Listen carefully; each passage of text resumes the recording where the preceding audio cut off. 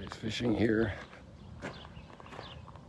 My apologies, I had 3 or 4 little technical things that didn't work out the way I wanted. And I'm starting to leave. The sun is rising up there above the Golan. Just giving a little wheel around here because the next sunrise stroll and chat here might be in about 2 weeks' time. So we'll just leave that like that for now. And we'll see what other surprises we have along the way.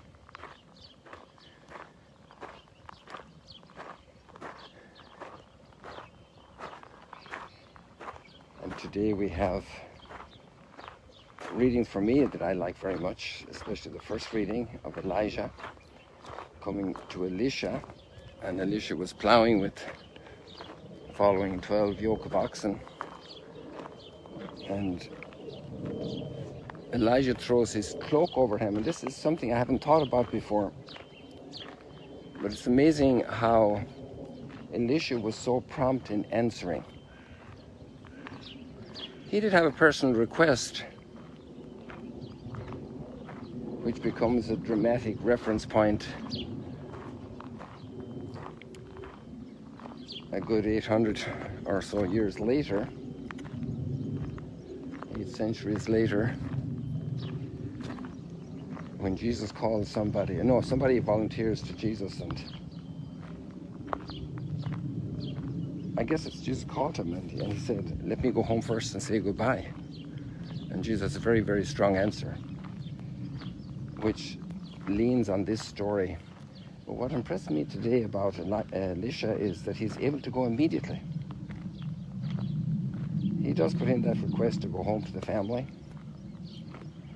And actually Jesus denies that request. And that way the evangelist highlights the new sense of transcendent, how would you say, the discovery of a reality that transcends all of that. It's just another league, a very different level. But I must say, in my life as a farming boy, the call I had also was very easy for me to answer. I had my dreams for farming, for nuclear engineer, teenage, amazing dream, family.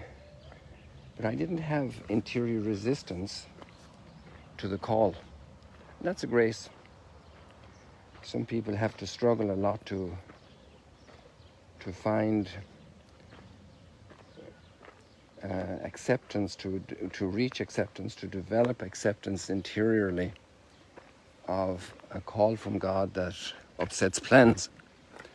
And obviously I would have that also at other moments in my life.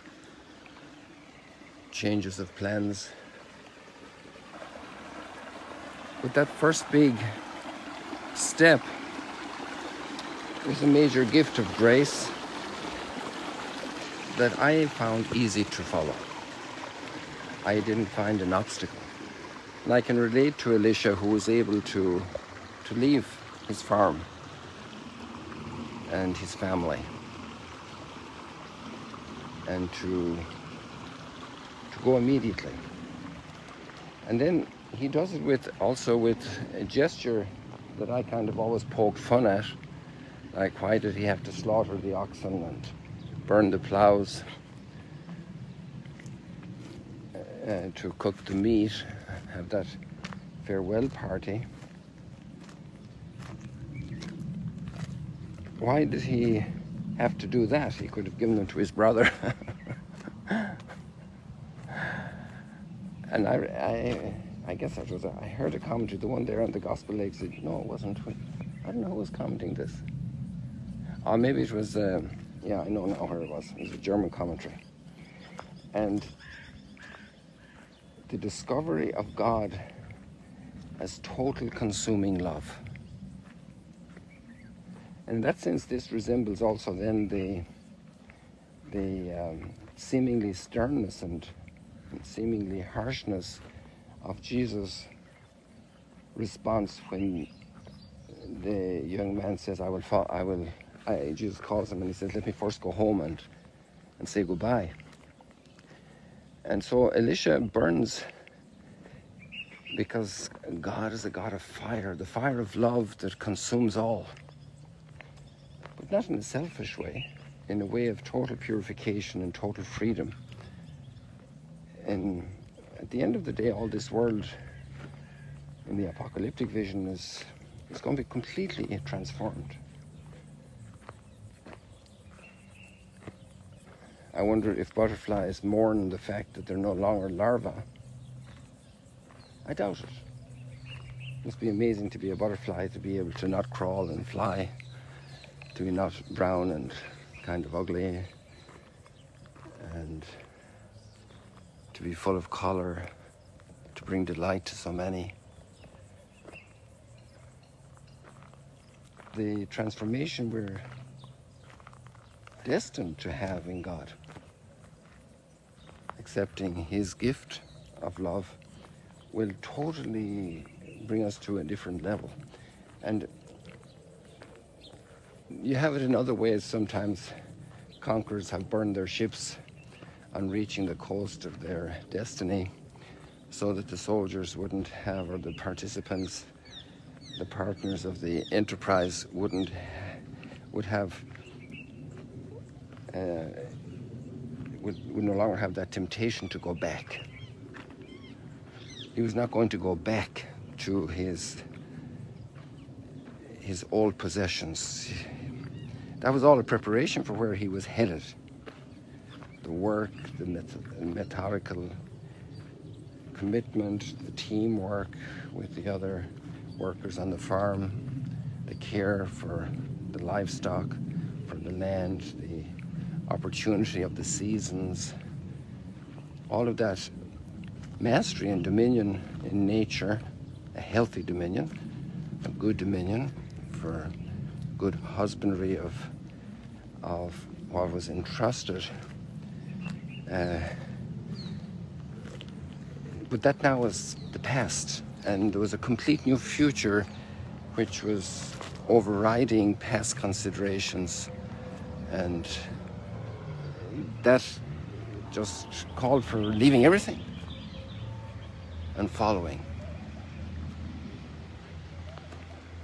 And we have that wonderful psalm, if I remember the number was 92, the Lord is my inheritance forever. The Lord is my inheritance. And some people, unfortunately, have a kind of a funny idea of God and think that's boring. But if you think of if you make a list right now of all the great personalities of history that you'd like to spend time with, the great inventors, the great musicians, the great authors, the great artists, the warmest, kindest people that existed, the people of greatest spiritual insight, and you say, okay, I'd like to spend a lot of time with these people. It would be tremendous company, especially if I had a Guinness or the right cup of tea or whatever it is you drink with delight. And the Lord is my inheritance forever. We're made for that. And all of these artists and geniuses of history, genii of history, all of these are just little reflections in the water here of the sun that's burning so intensely. So there I got new respect for Elisha's decision. I'm sure I always had it, but I was always tempted to make fun of him and criticize why he hadn't given all that to his brother. Well, anyway. And then we have the gospel reading, which is very interesting today, about truthfulness in an age of fake news, in an age of just giving impressions, in an age of very individualistic interests, and the difficulty then of being honest, and that your yes be a yes. And it's honesty in terms of saying the truth, but it's also uprightness in maintaining commitment, which also means when yes is spoken, yes is discerned. So the ability to, the maturity to be able to make decisions that last. And when I say yes, I mean yes, not just I need the thing you're going to give me now because you know that I've promised to do this. Well, no. My yes is a yes. There's truth in my words. My words are true. And I don't need to use a lot of uncouth language, foul language, or big, high-sounding confirmations of the truthfulness of what I say. And there we have the biblical tradition of swearing by God's name, by the temple and so forth. There's an interesting commentary on that too by our good Australian friend on the Gospel Exegesis today, logical Bible study. As you can find that, somebody else told me you can find it on the Hallow app, as in hallowed be thy name. And you have it also, I hear it on Spotify. And I find it actually very, very good, consistent and always there, and quality reflections. Maybe not all of them are what speak to me at a given moment, but there's always something very good in those reflections. So let our yes be a true yes.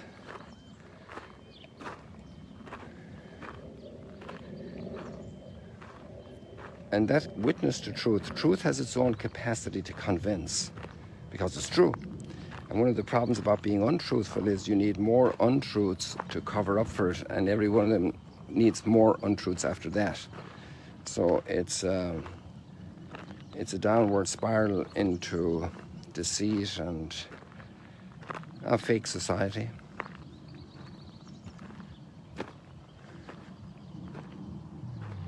People, God bless you. Be encouraged today, be a light in the world. And who knows where we'll see each other again. And when. Every day is a mystery of goodness, of creation, of God's gift. See you later, alligators.